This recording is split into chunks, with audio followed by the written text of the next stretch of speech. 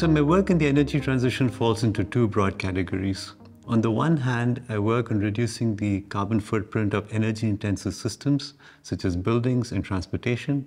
On the other hand, using nature-based solutions to draw down carbon from the atmosphere into things like trees. The first part is important because it is affecting the way that these energy-intensive systems will be built in the future. For example, if all cars become electric, that has huge implications for the infrastructure for electricity delivery and, in fact, for job losses in the petroleum sector.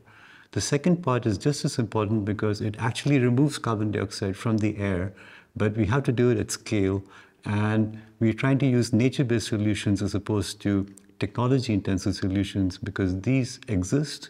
They are in wide use already, and they've been around for a couple of billion years. These are trees. So what we're doing over here is to essentially see the role that avoided deforestation plays in both promoting biodiversity and in reducing the carbon dioxide in the atmosphere, a 2-for-1. And in doing that, what we need to do is to measure the amount of carbon dioxide taken up by tropical rainforests, either in the natural course of events or after a deforestation event. And we're doing that by observing them from space, by looking at Earth observation from satellites and using artificial intelligence to gauge the amount of regrowth that's happening. What we can do is we can compute the number of carbon credits that should be given to these projects or, in fact, entire jurisdictions.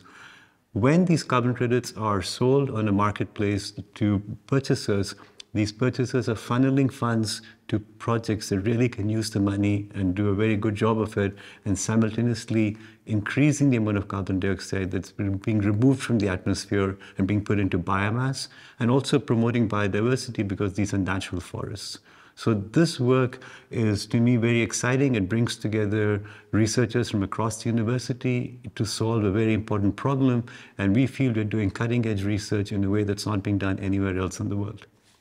So over the years, the role of the university, any university, has changed from being a place primarily of instruction to one of research and, in some sense, activism to cause societal change. What we're doing here is research, but it's research applied to solve a problem not just for the UK, but for the world.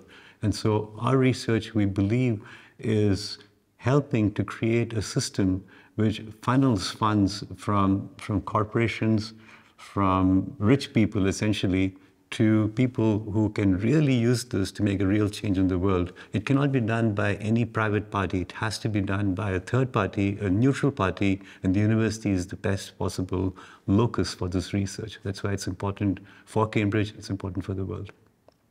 The work we're doing on carbon credits is trying to create a system by which people can have trust in the credits and for the credits to scale.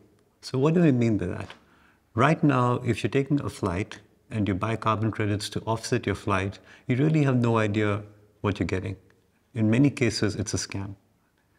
What we're trying to do is to bring trust into it by using technologies from computer science, such as distributed ledgers, AI, Earth observation, technologies from plant sciences, which is trying to measure the amount of forest growth, and technologies from zoology to look at biodiversity measurements from space. So all of these together, when brought together, makes it possible to trust that the carbon offsets you're purchasing are bringing value for carbon offsets, carbon reduction, and an increasing biodiversity. So that's the trust part.